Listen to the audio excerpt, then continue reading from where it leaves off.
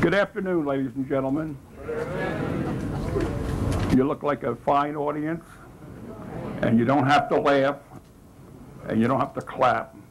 I'm just going to talk to you as if we're in our living room, and we're talking among friends, because I'm not a typical guest speaker. I don't go around speaking for money, but Brandon has been after me for so long, and my brother, who comes here all the time, he comes mostly in the evening.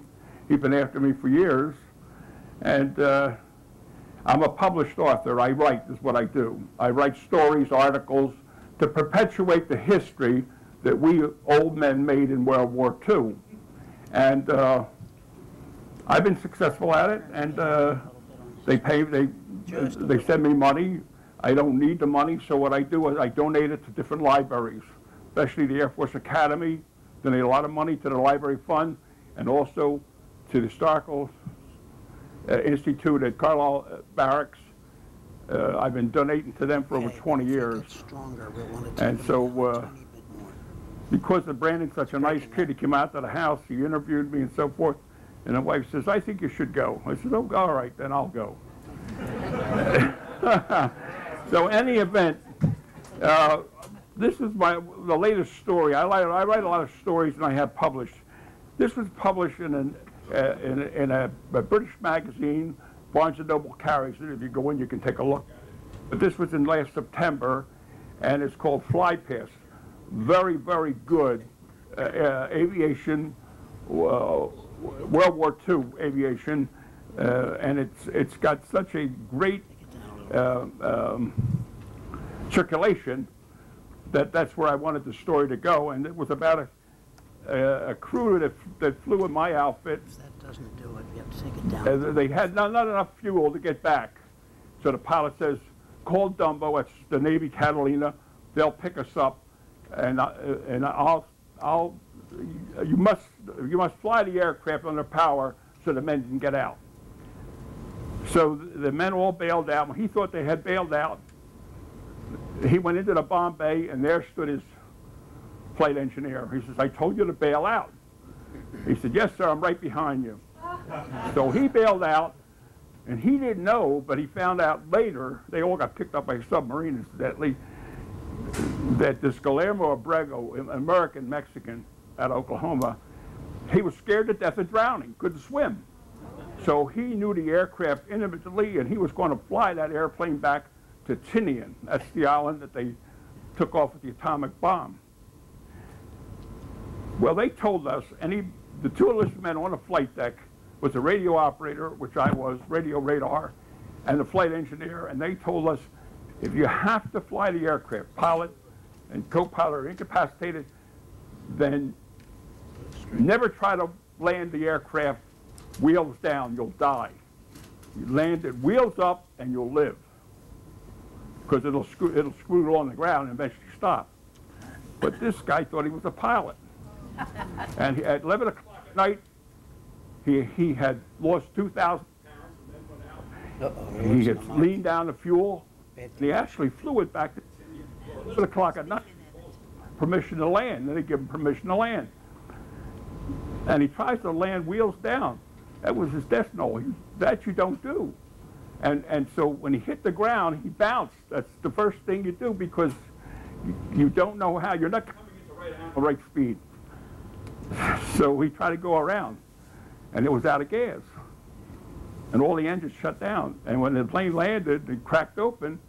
The crew, the ground crew went in, the Navy went in looking for him. He said, this is a ghost ship. They couldn't find the body flown out. Well, he lived 6 hours and died, never came out of the coma. So this is a copy of the story. There are some here, not enough for people, but Brandon says that they'll make copies if those who want them, and you'll get a copy. Okay? And there's a few other, here's a thing that I want to, I just don't write stories. I help anybody who's trying to find father, relative, cousins. 12 or 13 years ago, there was an advertisement in an Air Force magazine called the Air Historian. It was a group called Walkers out of Scotland, England. They worked for Rolls-Royce. and they would go out and they knew where wrecks were, and they'd find wrecks, took a Spitfire out of a lake, and they rebuilt it. And over the years, they've become a museum, and now subsidized by the government. So what they did is they found a B-29 that went down 49 that everybody was killed. 9 bodies were identifiable, the other 11 were not. So the 9 were buried in their own home states, the family, and the other 11 were buried in St. Louis in one grave in the middle of the country, so the relatives could get easily to the cemetery.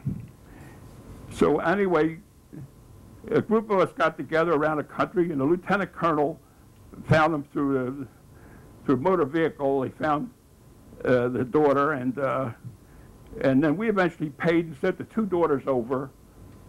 They were just little girls, and the father died, and we sent them over, and they put up the bronze plaques and so forth.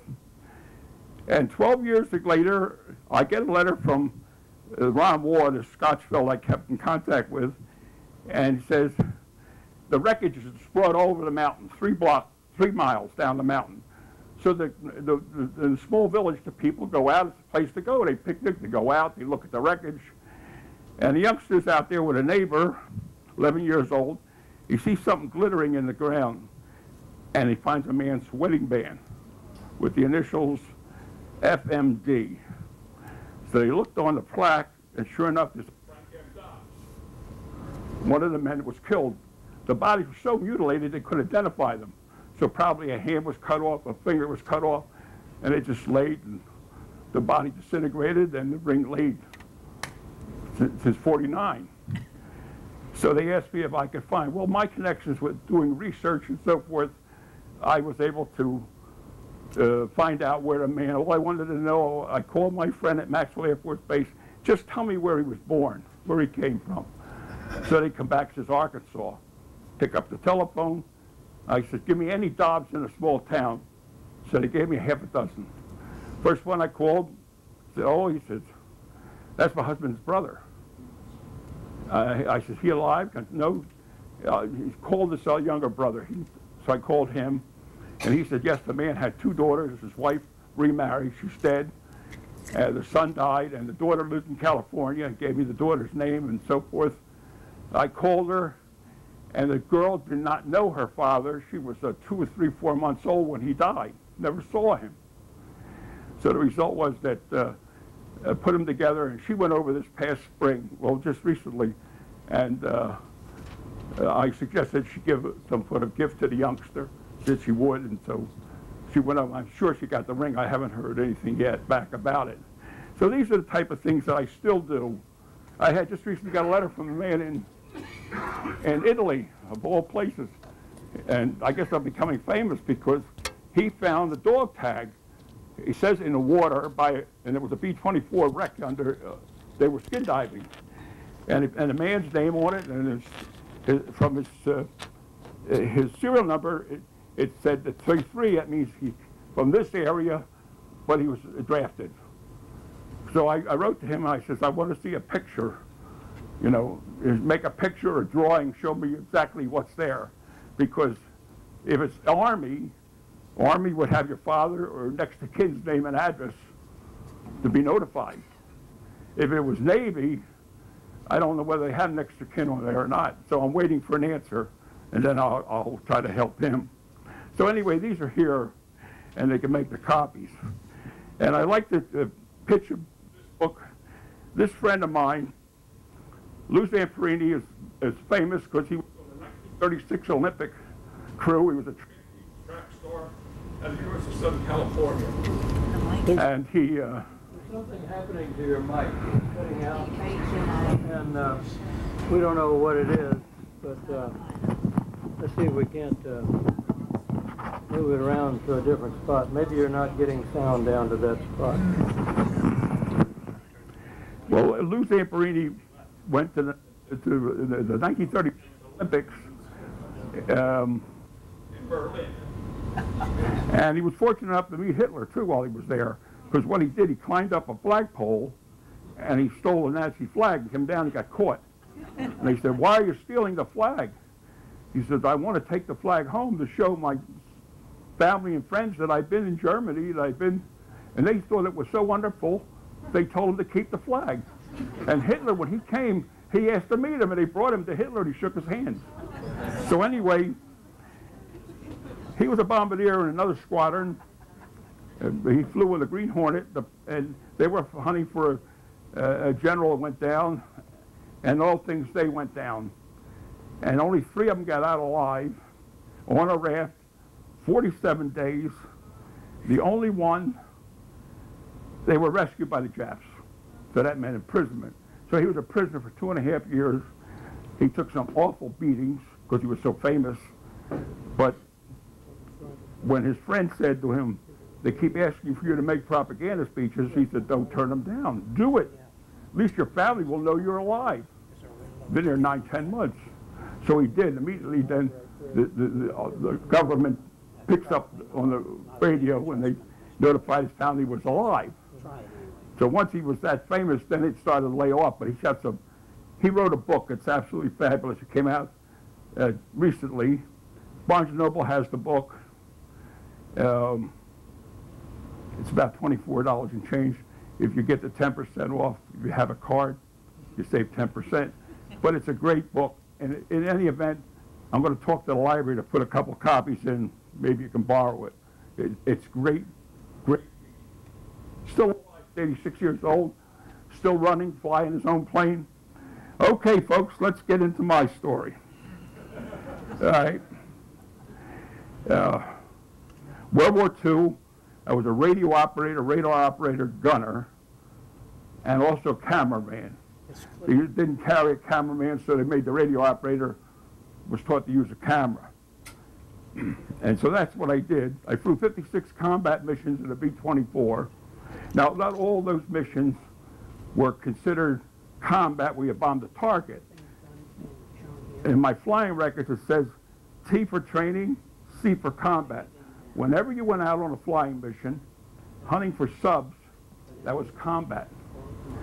Well, when I got out of the service, the man typing up my records, he wrote, counted up all the C's, 56 combat missions. He gave me credit for actual combat missions. I only flew 20 by the government's count. So in any event, that's what I flew at on my discharge. Now let's get started to my story. I was born and raised in Philadelphia.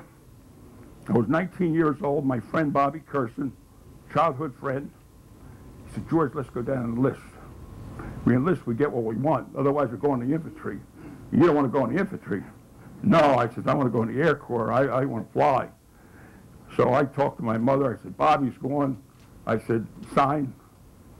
So she finally consented, my dad, and they signed. And we went down to the armory at Lancaster Avenue, I think 39th Street. Went in, went through. I was first finished. I walked in. I handed the sergeant a paper. He said, "Sign this, young man." I signed it. And in comes Bobby. Don't look too happy. I said, "What's the matter, Bobby?" He said, "I flunked the physical." I said, "What do you mean you flunked?" He says, "I got a hernia." So I said, "Oh, my friend ain't going, I ain't going." He says, "Son," he says, "you signed that paper. The minute you signed it, you were in the United States Army. He may not be going, but you're in." So anyway, the draft board the cooking way the draft boards worked, they draft him, hernia and all. So the Army operates on Bobby, fixes up the hernia, and they gave him a marvelous job. He went around retrieving with a crew the bodies. When a man was killed and they buried him, he went looking for grave registration. And that's what he did the whole war in Europe, hunted for bodies. So anyway, my mother got so upset, she went down there and she really gave it to Bob. And the result was that there's nothing Bobby could do. He apologized. Well, I went into the service, I went to radio school. From radio school, I was sent by trade to California. The B-17 outfits with 11th Bomb Group were originally at Hickam Field where the Japs struck. It was the only bomb group in action from December 7th to the end of the war on August 15th. The 17s were going out. They had come back. They were regrouping with 24s, and so they needed all new men, all new job descriptions. So that's where I was going. So I was on the train, and we're in Pullman, and we're going through it, and the sergeant comes around, and he's got to be in bed by 10 o'clock, and he said, you two down here, you up there, you two down there, you up there. And I said to the other guy, look, I ain't sleeping with another guy. I said, yeah, if he ain't my brother, I ain't sleeping with him. So he says, I don't care, I'm going to sleep. So I went up front. If you've ever been on there's old trains up front, was where the toilets were and a bunch of sinks. I sat there reading a book. In comes this redneck sergeant. He says, boy, what are you doing?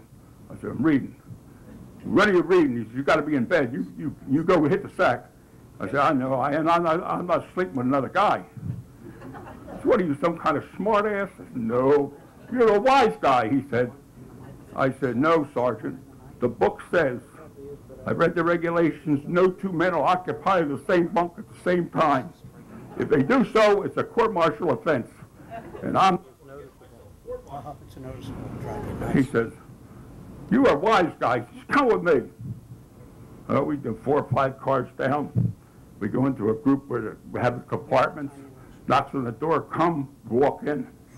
The man's sitting there, sitting on a bunk with his shirt off. But I see right away he's a major, shirt's hanging up, major leave. I come to attention right away. So he says, I got a smart ass here. He says, you won't go to sleep. He said, he ain't sleep with another guy. So he gives a little smile and he says, what's your story, soldier? I said, well, sir, I said, he give me an order that will get me court-martialed. I said, if I sleep with that man, I'm subject to be court-martialed because the regulations clearly state no two men occupy the same bunk at the same time. And he turned and he said, see, sir, he's a wise guy, you see. He says, Sergeant, he's absolutely right. Well, it blew the air right out of this poor guy. But, sir, this is an emergency. Sergeant, it says nothing about emergencies in the book of regulations. So, and then as he got to leave, he said, oh, Sergeant, bring back 2 breakfasts instead of 1 tomorrow morning.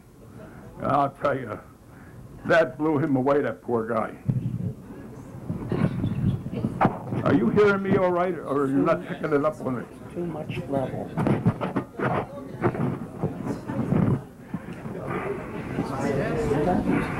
They're going down.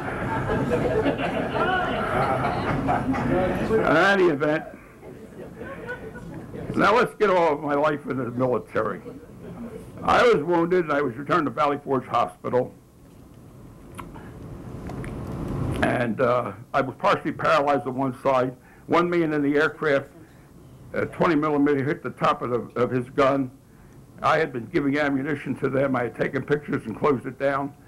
And when it hit, it exploded, blew into Oscar's head, and he went down immediately. I got peppered down one side. The navigator behind me got peppered in the back. I pulled him out of the way, and I held him, and I knew he was dying. And what do you do when you're 19 years old? You know, the only thing I remember my mother saying, you say a prayer to help the dead get into heaven. And the only thing I really knew was the 23rd Psalm, and that's what I said.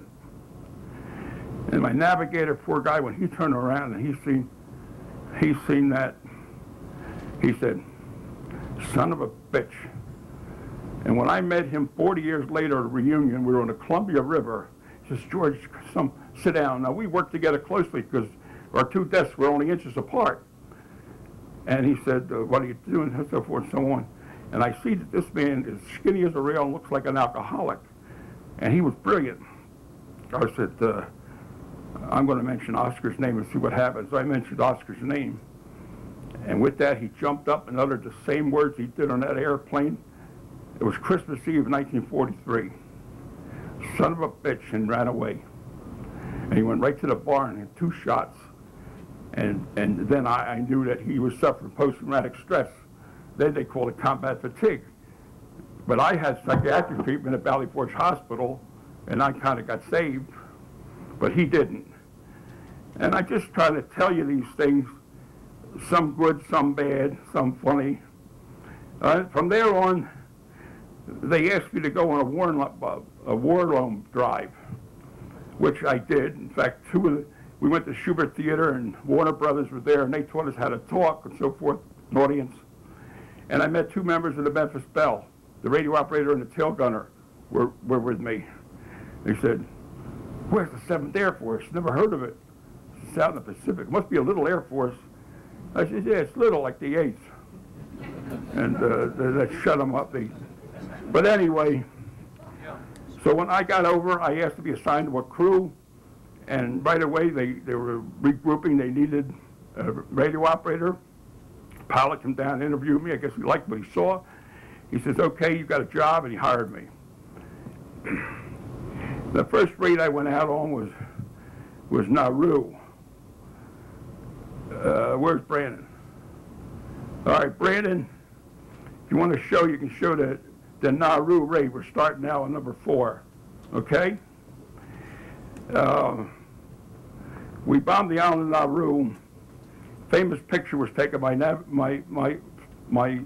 one of my gunners was taking pictures with a hand camera, military, and the picture that he took became famous. It went all around the world. He even got a commendation from General Hap Arnold, and it's in Brandon gave me a gift of a book.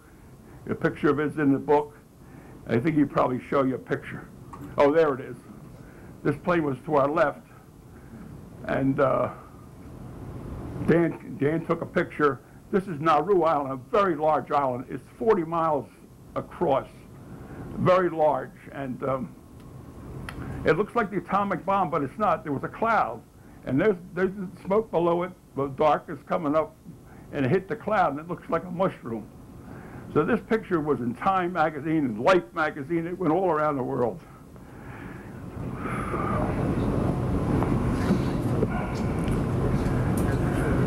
When I say 40 miles, I'm sorry, it's 4 miles in diameter, down in Nauru.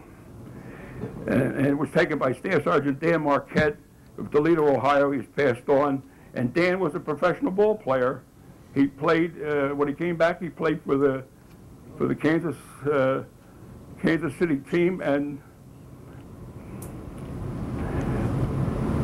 that famous Yankee manager, he wasn't that famous, he was his manager. Anybody remember his name? The famous Talk Funny? Huh? Casey Stengel was his manager. He says to Dan, he says, "Kiddo," he says, "you got beer legs, you ain't never going to make it in baseball. Go home and get a good job and retire." And that's what Dan did, went to work for Libby Owens. Okay, the next picture is the Kansas Cyclone B-24 over Truck Island. Okay, this picture, Wallingford was my pilot. Myborg was the accredited cameraman from the outfit, and it was taken on a mission over Truck. And this picture is on a book written. There's a man by the name of Birdsall, Steve Birdsall. I would imagine they have a copy of the book in the library.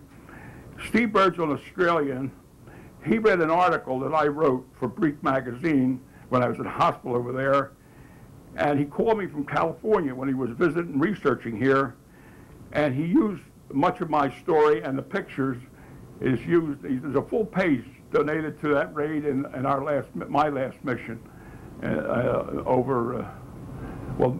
actually, this is my plane, but the mission was over Maloalat in the Marshall Group. Okay, we move on. Oh, okay, we got to get a little humor. We can't just give you blood and guts. The story of the red-headed corporal. Now, this is true to life. It's a funny story. I'll tell it as delicately as I can.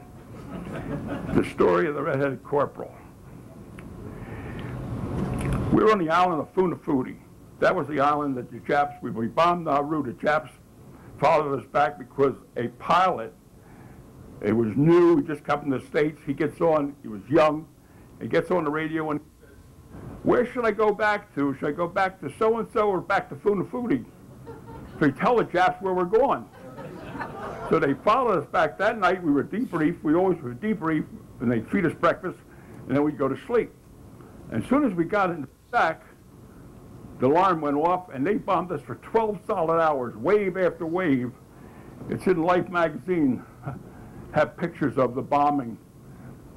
Oh, okay, this is Life magazine. This was Nauru Island, taken by us. And this is the briefing. That was our General Hale, 7th Air Force.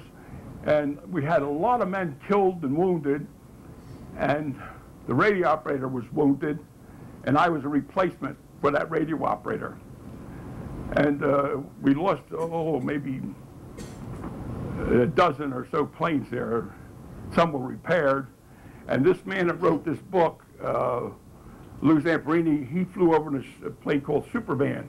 And he said Superman was absolutely devastated at Funafuti. But he didn't know after he went down and was captured that they sent a crew down. They took parts of the different planes and put Superman back together, and it flew again. Okay, we're moving on. I got to tell you about the corporal. On the island of Funafuti, the natives were very lovely. They were nice people. For cigarettes, you could go up and get your coconuts. They would make things for you. I had a lovely boat, one of them made, with the outriggers on them, you know. It wasn't a souvenir. It was really 24 inches long, made by, gave them 2 packs of cigarettes. It's on display now. I donated to Pennsylvania. I guess it's the Archaeological Summit, the museum at the University of Pennsylvania. They have it. So on the island, while we were there, they had a red-headed corporal, Marines, big, tall, skinny kid. And a native girl on the island gives birth to a red-headed baby. Now there are no red-headed natives. Well, this was such a novelty to these people that the chief went to see the major who commanded the Marines. And the major thought he was coming to really complain. He's really got a problem. He came and asked if he could have the red-headed corporal to feature his women. They all wanted red-headed babies. So the corporal said no. And later on, I don't remember if we were there or not or whether, but later on they gave him a medal. They had a mock, the Marines used to do that mock, and they gave him a medal. Became famous. Anyway, let's go on. It's not all laughter. Okay, George K. with Harry Hutchison, Trenton, New Jersey. A dear friend who was later missing in action from Trenton, New Jersey. Went to radio school with me. There we were in front. We were teamed up with the, we were quartered with the Marines in their Quonset hut, 6th Marine Defense Battalion. We were quartered with the Marines, and we were told that watch your equipment, the Marines will steal anything that's not nailed down. And so I walked in and I said, I was a staff sergeant. I said, I'm Staff Sergeant so-and-so and so, and this is my weapon serial number so-and-so and so. I'm going to hang it up right there on the edge of the cot, and it better be there in the morning. I says, anything else I have, if you ask politely, I'll give it to you. And I got along great with them. And one day I'm sitting there writing a letter. We were there for 3 weeks, and Mousy was their sergeant, and he's drinking this homemade booze, and I never drank. I didn't even drink beer. And he said, Sarge, you want to taste? He said, it's good stuff. So I would be a man. I said, okay, I'll take a taste. Well, I took a taste, and that stuff almost knocked me over. It was just pure alcohol. I says, Mousy, how do you drink this crap? He says, Sarge, when you don't have anything else, you drink it. Well, I was a kid with guts, raised in the city of Philadelphia, streetwise, knowledgeable. I said, you got an officers club on this island? He said, yeah, it's a white building down the road on the left. So we had a jeep assigned to us. I wore a weapon. I had wings. I just made staff sergeant. I had a new shirt. And so I can't sew. I didn't sew any stripes on. And I used this trick before. I drove down, parked the Jeep, walked in. I says, I'm with the Army Air Corps here. I said, we came down so fast I didn't bring a booze. Can I buy a bottle of booze? Yes, sir, you can buy 2 bottles. He says, what do you want? I said, what do you got? He says, Shenley Black Label and Old Methuselah. I says, I'll take one of each. So bulk 80, I gave him $3 and change. Come back, and I set him down. And old Mouse, he looked up, and he squinted, a little bitty guy. Walked over, and he looked at it, and he used an awful word, where did this come from? I said, so I went down to the officer's club and bought it. How'd you say? I said, no, I went out and bought it. How'd you do that? I told him the uniform. He looked at me, he said, Sarge, we got to have that uniform. And so I left my complete uniform, except the shoes. I left the uniform there with the wings, which is sewed on. And he said to me, they gave me a medal. I have it mounted on a plaque now that they gave me, and I have it in my den. He says, you're smart enough to be a Marine. So that was quite a compliment. Okay, where are we at now?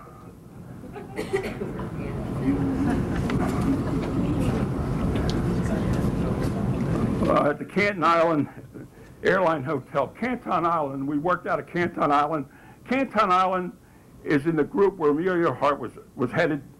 She was headed for Howland Island. Howland and Canton and another island are all part of the Phoenix group.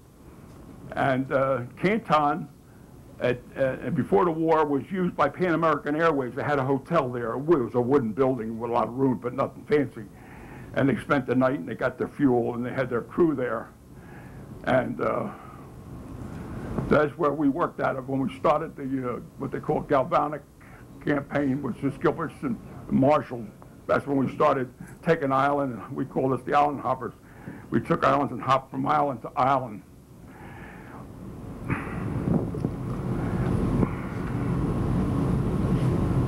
Now, I showed them the 2 trees on Canton. On Canton, it's nothing but coral and sand. Nothing grows but a few odd weeds. So some commander flew it in when it was smaller and planted a palm tree. And that palm tree has grown. It's split up and it's grown, and they even got a top where the men would look out. They had men up there like looking out with glasses. And this is the type of buildings that they had on it. That's all they had. They were the type we lived in while we were there. The only thing good about being in the Pacific, when you came back, always got a steak dinner. Or even in Europe, they got a steak dinner. The food was great. And then we had the lagoons. We could sleep, go to the beach, swim, fish. You know, no snow. It was lovely.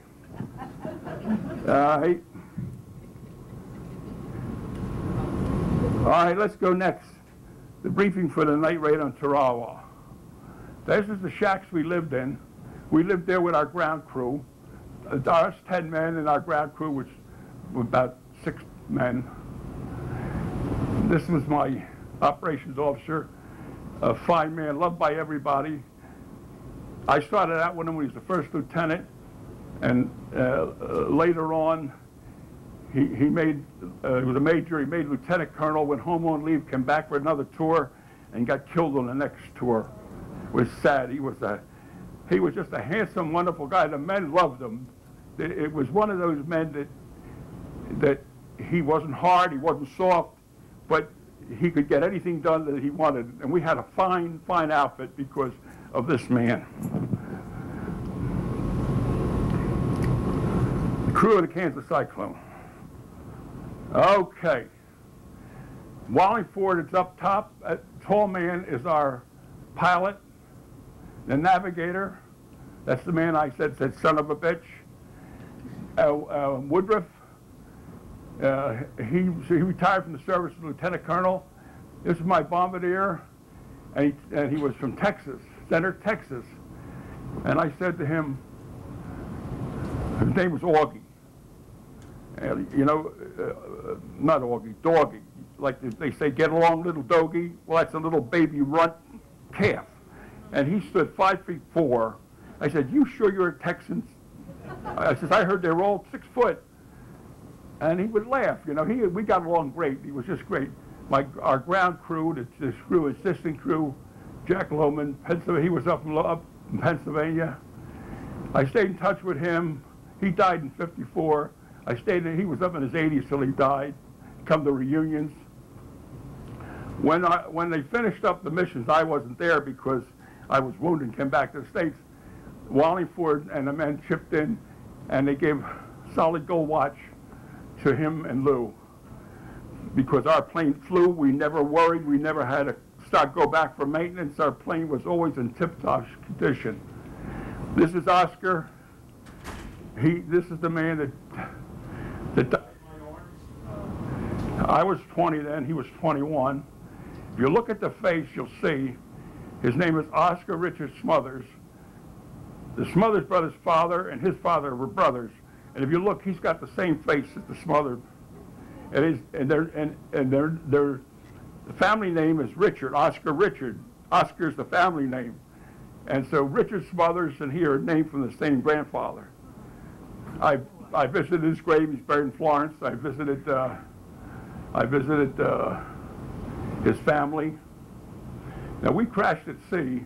We went down and we hit the water. We got picked up by PBY, and they didn't want to take the body aboard. They left the body in the water. I said, he don't go, I don't go. Oscar goes. And so I said, we're only a short distance from Canton. I said, from there they'll send him to Hawaii and he'll be buried and the family can get him. And that's what they did. Now the only one left living today is me, this charming, boyish looking fella here, Augie, Polish fella from Boston, Lou Heitzman, a real loner. He lives 20 miles from me in Toms River. I keep sending him stuff and different things about the outfit. I've never seen him since the end of the war. He's an absolute loner. When he flew with us, when we got off, he went one way, we went another. He never talked, never bothered. He's just a total loner. And Bernie Cray, there's only 4 of us still alive. Wallingford was a concert pianist, and he had a doctorate in music, and he headed the music department at the University of Colorado in Boulder. And he passed away January 24th of this year. Well, let's see where we at now. Pilot crew chief of the Kansas Cyclone. Give you a look at this. This was the Kansas Cyclone. This was our nose art, and we gave the honor to Wallingford to pick out the nose art. And he said the scariest thing he can remember as a child was a cyclone. Nothing scarier to him than a cyclone. So between him and the man who painted it, they come up with the outhouse, the cyclone hitting it, and the Jap running out, pulling up his pants. And for the article, the one article that I wrote for Brief Magazine, it's been picked up and used in many, many other books and articles. It's in one of the books that Brandon gave me one as a gift. It's in there. So it made the Kansas Cyclone famous because of that article. And as skinny as he was, the man was a hell of a pilot. And you know that many, many musicians were great pilots in World War II. Skitch Henderson, anybody remember him? Oh, yeah. Blue B-29s. Ernie Ford, the Tennessee singer, he flew B-29s. There's many of them, but somehow musicians were great pilots. We stayed in touch for all these years. He went to Juilliard School of Music. I went up, met his wife, and spent the weekend in their apartment in New York. And I stayed in touch with his children. We returned gifts. The wife and I have visited him, and these are friendships that you build up that die when you die. Leaves crew to crash from Baker Island. This was a crew we always flew alongside. Here's a story of interest. Bill Rubel was our original bombardier, the nicest, sweetest, loveliest man. But he liked to sit at a bar. He was a delightful drunk. He sat at a bar, he would drink, never bother anybody, fall asleep. He just liked to sit and talk and get drunk. And he had a car, an old Packard convertible. He used to pay the ground crew, get him gasoline, mix it with kerosene, and put gas in it. And I said, Bill, you better stop driving that thing. You're going to kill yourself. I said, it's so high octane. He shut the motor off, and it would run for half an hour before it shut off. This is true. So Wallingford didn't like him. He didn't drink, he didn't smoke. He was a clean, religious man, and he pressured and got rid of him. So we traded him, and we got Augie, or Doggy. And Doggy was a worse drunk than he was. So that's it. And we flew alongside of this man, John Lee. I stayed in touch with John, and we'd go to reunions. And this lovely man here was our commanding officer. He looked younger than me when I was 20. This man was 25 or 26 years old, blonde hair, still alive, retired colonel. He was our commanding officer. Good man. And when I got sent back to the States, I had my air medal. I had three air medals. I had the Purple Heart and the other medals I got. But my DFC, we had a drunken awards medal clerk, who awards the medal clerk, and he gave the medal to Heitzman, one of the replacements, the guy that didn't talk to anybody. And so for years I tried to get him, but all our records of my Air Force people know they burned up in a fire in 72 in St. Louis. The records. A disgruntled employee set them on fire and burned up all the Air Force records. So it's very difficult without documentation to be able to get your medals. So they told me if I get the issuing authority, and that was Colonel Anderson, and I called him and I told him who I was, and I says I was on Wallingford's crew when the young fella got killed, and he came right back. He said that was the kid who was killed with 20 millimeter. I said yes, sir. And I said I want to get my DFC, and they said you were the issuing authority and I could get it. Well, anyway, with his help, 42 years later, I got my Distinguished Flying Cross. The wife and I went down to Bowling Air Force Base. The 11th Wing is now it's the reactivated 11th Bomb Group, but it's called the 11th Wing at Bowling Air Force Base. And this man, Colonel Roger, he became a general. He presented me with my DFC after all those years, and it was such an experience that I was floating. The wife looked at me after we were driving home and she said, George, you were oblivious. You were floating. She said, it just was a wonderful experience. And this man, he supports the Pentagon. He commanded Bowling Air Force Base, and whatever the Pentagon needed, they took care. He had the guards at Arlington. He had the band. He had all that. So he had a 3-piece or 4-piece orchestra that were playing, and they were singing World War II songs. A girl dressed up as a wax singing songs to me. And then afterwards, we had a hot and cold buffet. It was fabulous. And we went back, and there was a man up there, got a medal the same as I did. He was stationed in McGuire. And I found out he was a chaplain. And I told him I'd like to meet him, because I know everybody at McGuire. Maybe I knew him. So we go up and meet him, and we talked. And I didn't know him. And he said to me, what religion are you? I says, I'm Jewish. And my lovely wife, who is Catholic, she says, but I'm one of your flock, Father. And boy, if I had a camera, I'd have taken it. They hugged each other and laughed. He was like 40 years old. It was quite a scene. It was one of the most marvelous times for me, getting the medal, you know, but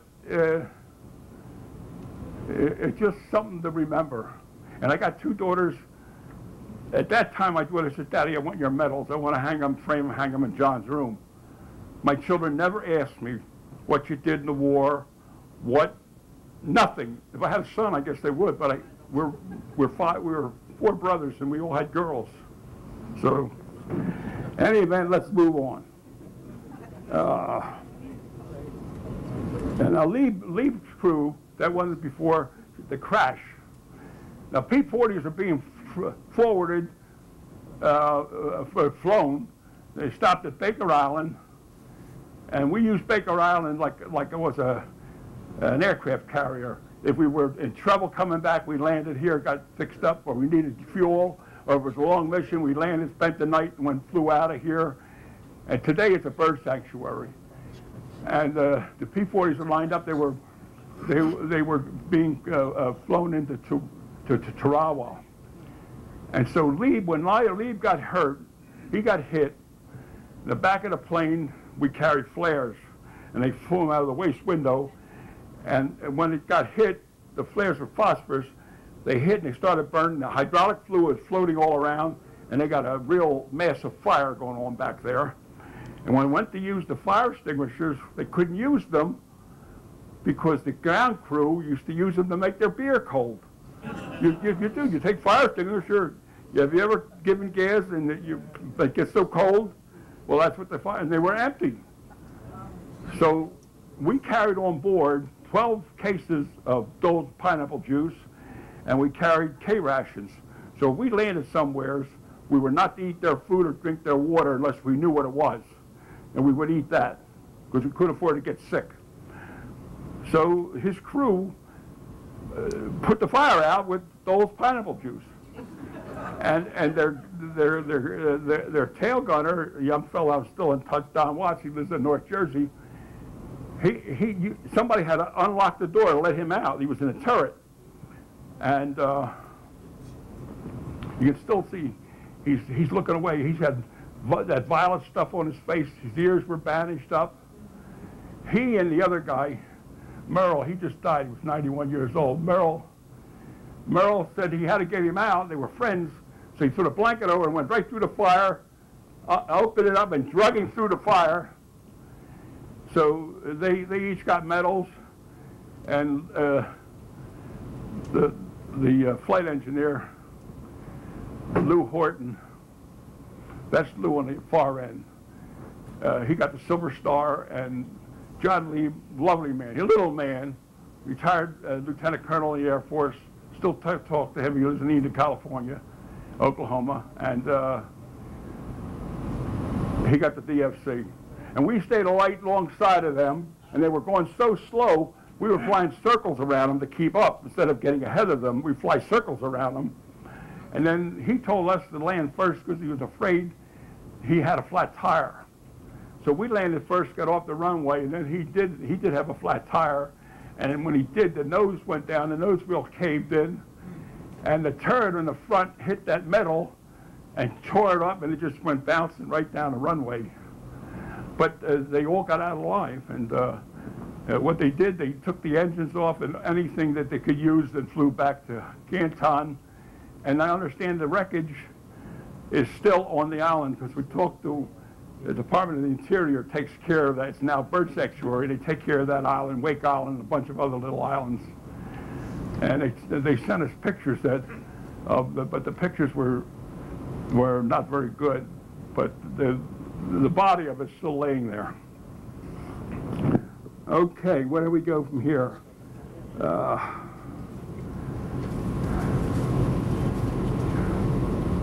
The showering point in Baker Island. We had the best conveniences. This was our shower. You can see the man nude there taking a shower. And there were nothing but cans, and they filled them up with, it was water that was brought in. There's no water, so they filled them up. But we weren't allowed to take real showers. We took sponge baths, and it used up so much water. Primitive, but that's the way we lived. It was home. I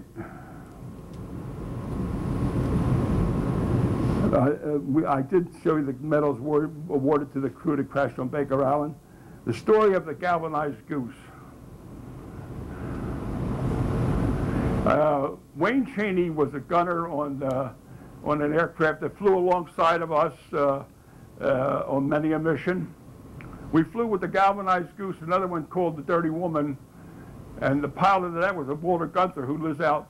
I still talk to Walter. I go out and visit him. We go to air shows, went to reunions. He's 86. And he lives out in Newtown Square, Pennsylvania. I think that's it.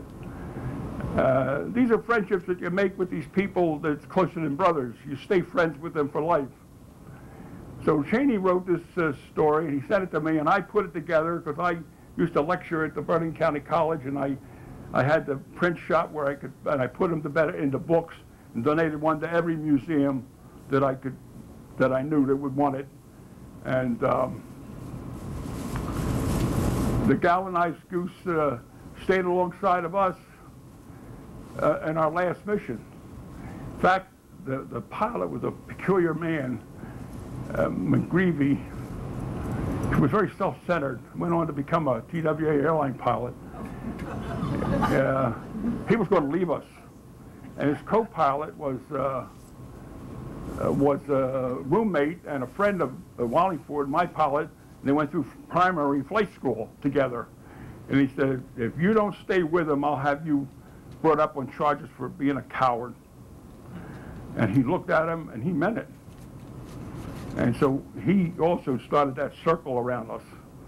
But he stayed with us until we went down. We hit the water and we got the PBY, and they picked us up and brought us into Baker. Then from Baker we went to Canton. From Canton I went back to a hospital in Honolulu.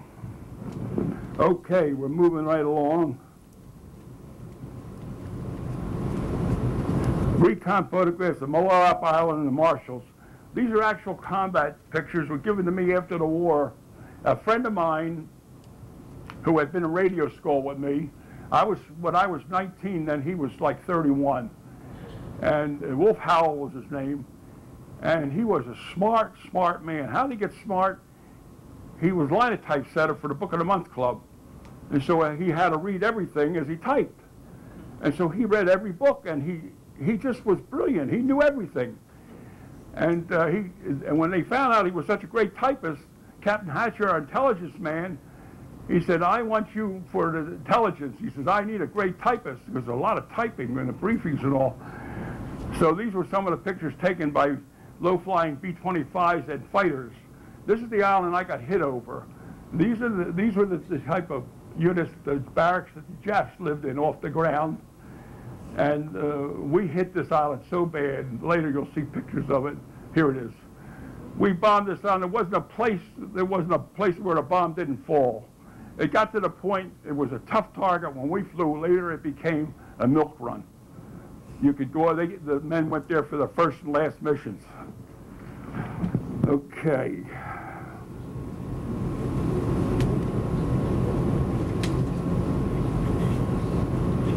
The Tarfu map in the Pacific area. Harry Girdler, who's a very good friend of mine, was a navigator. He went to work for Pan American Airways, retired from Pan Am. He was their station rep, like in Lebanon, Morocco, Turkey, Greece, that area. And so he got this continental map, and he asked Continental, told him what he was going to do. They sent him two, and he covered the blue up with their lines of what they flew, and then he put in, this is every island that we either stayed at or every island that we bombed. From Honolulu to Johnson. Like from Wake Island, we would go to Midway.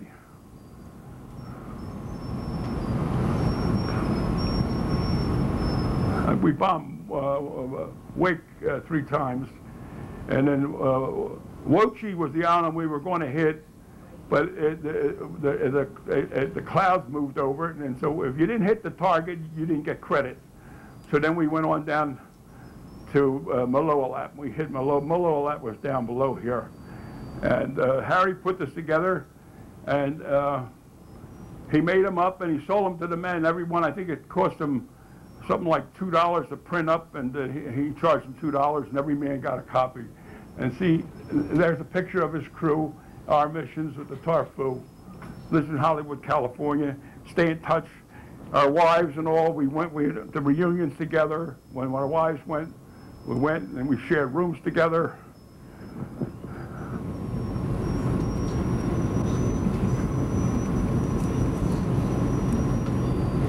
Okay, Pratt, Bella, Texas.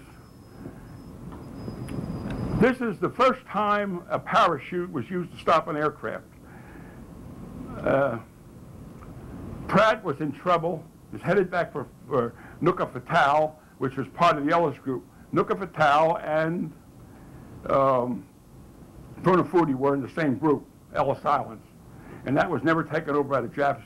It was the British had it. And his hydraulics out, no brakes. So what he did was,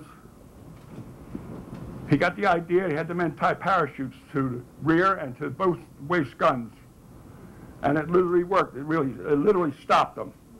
And it up there, the Bella, Texas, the name of it, Arnold and Hale, he got a commendation, which was a medal, whole crew, which got a commendation from Hap Arnold for it. And then the Air Force started to use it. Today it's used in all heavy aircraft and fighters and so forth. But poor Pratt, when your number's up, it's up. Later on, Pratt was dropping, it was either truck or ground. They were dropping mines in their harbor.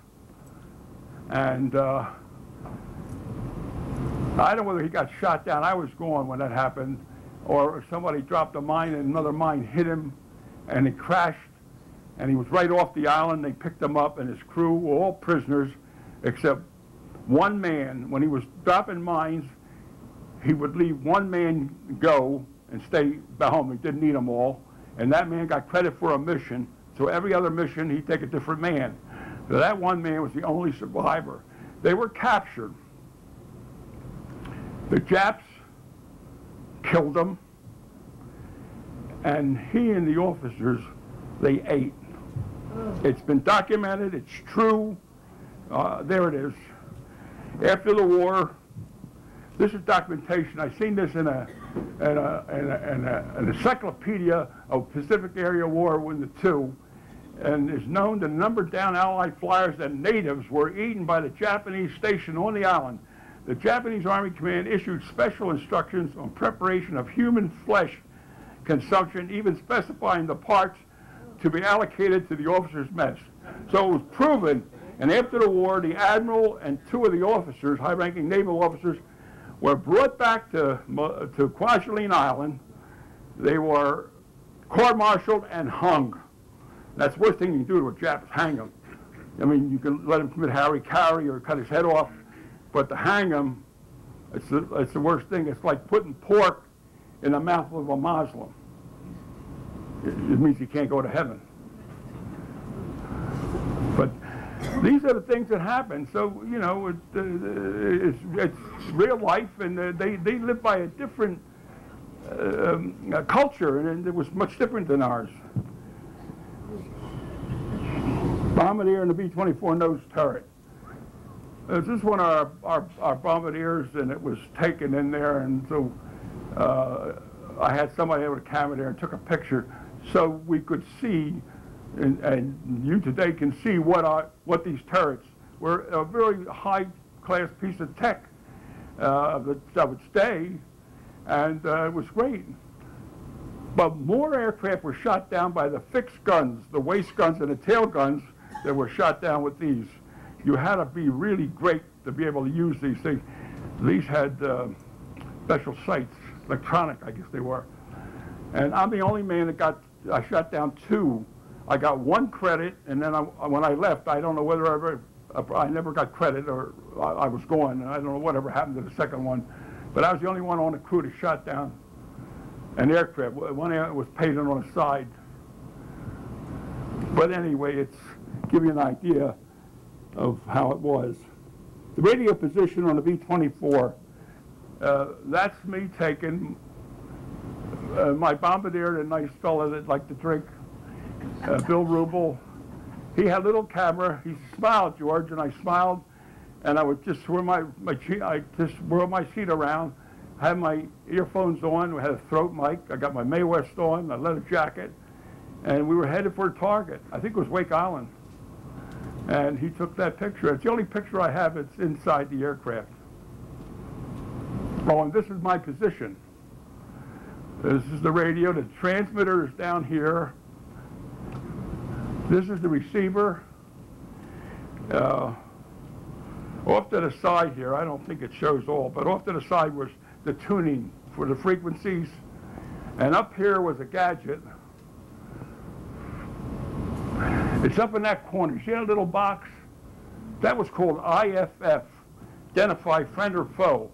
That was there. If we came in an area, they all had them, and that would be beeping a certain signal. We had 4 settings for different times of the day. They were supposed to not shoot at us. We come out after bombing Tarawa one day, and we come out of a bank of clouds. We come over, and I never saw so many ships. They were getting ready to invade the Tarawa, and the Navy started shooting at us, and I mean shooting. And I told the pilot, we better get out of here. They're going to shoot us down. They're crazy. And he said, you got the IFO? I said, yes, sir, it's on. Check it, double check it. I checked it. I said, it's on right, sir. I said, the Navy shoots at everything. We had to go 250 miles around to get away from them. Otherwise, we wouldn't be here today. But this is the position.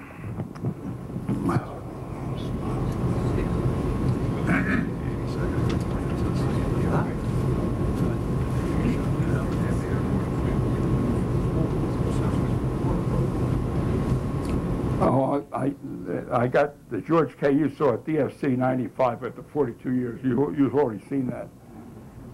The Kansas Cyclone crew before and after. There we are.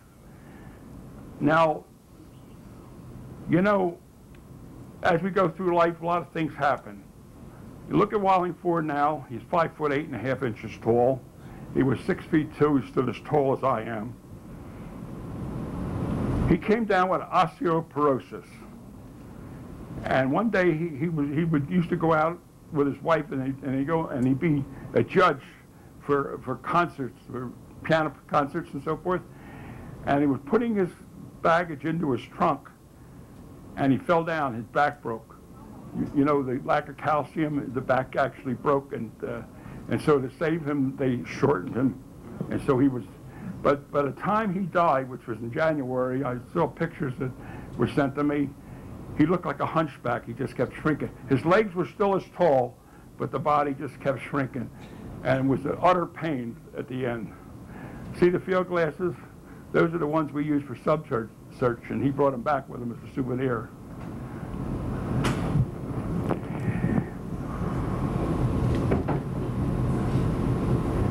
Okay, now we're getting near the end. What I do, I write, I lecture, is to perpetuate the history that we old men from World War II that flew in our primitive aircraft, high tech at the time, but when you look at aircraft today, they were primitive. We made the history that enabled the United States Air Force to become a separate service. And this is what we're most proud of. The second generation made it the finest Air Force in the world. And like I say, we hope that the third generation will make it even better. And we wish them good luck and good fortune in all their future endeavors. And now that's my speech. I'm open for questions. If there's any questions you would like to know or answer, I'll try to answer it best of my ability. And also, if you want copies of these, when Brandon will see that you get them. And I'm pushing my friend's book. It's an interesting read. It's a great story, and it's a tough story. The Japs, how cruel they were to the Americans. Okay.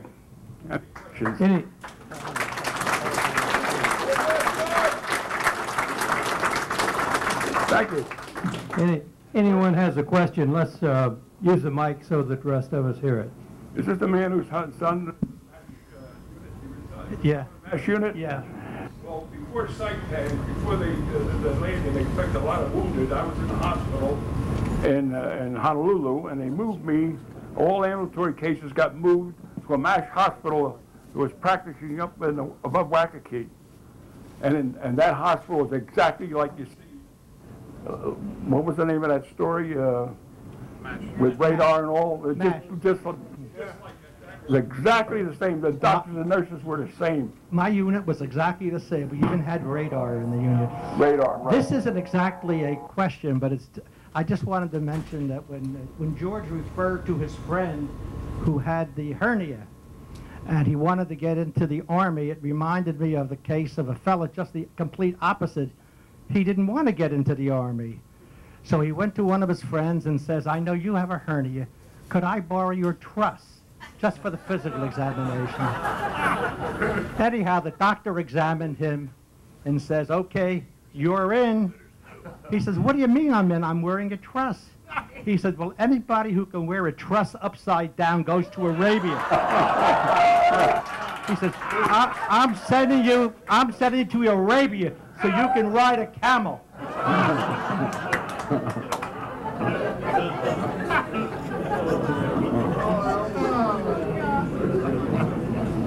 I tell you another story if you want to hear it. This is a human history story. I wrote an article, had it published. I never found out who the man was. I wrote to the Prince of Wales, trying to find out who the man was. Not the Prince of Wales, the Prince Philip. And I've never been able to find out who the man was. When I arrived at Valley Forge Military Hospital, I was kept in a bed for a week, and then they made me ambulatory.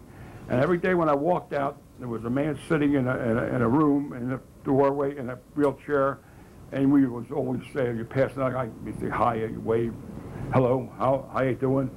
And this went on for over a week, and this man never answered me, never recognition.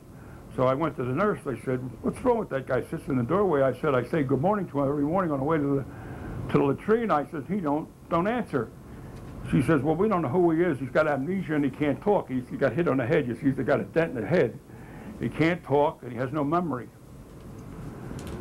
So I said, all he do is sit there? He says, yeah. I said, how long has he been here? She says, 9, 10 months. I said, well, can he leave? Can he go out? She says, absolutely. But the men don't bother with him because you can't communicate with him. So I said, be all right to take him out? So one day, a friend of mine that had the bed next to me, we were going down to get an afternoon snack bar to get a milkshake, and I said, they call him Jim. The girls didn't want to call him John Doe because he was alive, and John Doe was a dead man. So they called him Jim. So I said, what do you say we take Jim down with us? So I started to push him out, and he started, he couldn't talk. He talked like a mute. And I said, that's okay, Jim, we're going to take you for a little walk. That's okay. And I patted him, pushed him out, and we got him out in the hallway, and then he started, look, this man ain't been out of that room for 9 months, except that they took him down for an x-ray or something. So we took him down and walked him in, pushed him in the side so the wheelchair was in the way. And I said to my friend, what kind of you want? He says, get me a strawberry milkshake. So I said, okay. So I got 3 strawberry milkshakes, and I come back, and I give it to Jim. But because of his arm, he was partially paralyzed. He couldn't get the straw, so I held it up, and I held it to his mouth. Once he got a taste of that sweetness, my God, he was going up, up, up, up, and he drank it all down. And he made a motion, he wanted another one. So we got him another one. And so then we took him to the mess hall. The first time he'd been to chow, and he went in, and one day they had fish and chips. Well, I was never a big one for fish, but we had and he started to laugh. The first time we seen him any animation, and he started to eat them. And so he said, when he got done, he wanted more. When he got him more. And these little signs started showing up. And one day, we took him to a movie in the Red Cross Center. And it was showing a Yank of the RAF with Tyrone Power. And when that movie came on, there was a scene in there where the girl was entertaining the troops, and it was they were in a pub like. and it was Gracie Fields. I didn't know who she was, but she's a very famous British vaudevillian. Well, when he seen her, and she started, they were singing Roll Out the Barrel, with that good hand, he starts banging like this, and laughing. And we'd never seen him. And my friend Charlie Cleveland, we looked and he said, what the hell's wrong with this guy? I never seen him come to life. And then he looked at me and I looked and he says, are you thinking what I'm thinking? I says, yeah. I said, this guy's not an American. So the next morning we go down and I get the nurse. I said, where did Jim come from? Well, we don't know. I said, no, what theater of operations? Where was he picked up? Where did he, she was North Africa. I said, he's not an American. She said, go tell the major, go tell the major. Because they sent the fingerprints to the FBI, come back, no match. And that was it, couldn't find anything.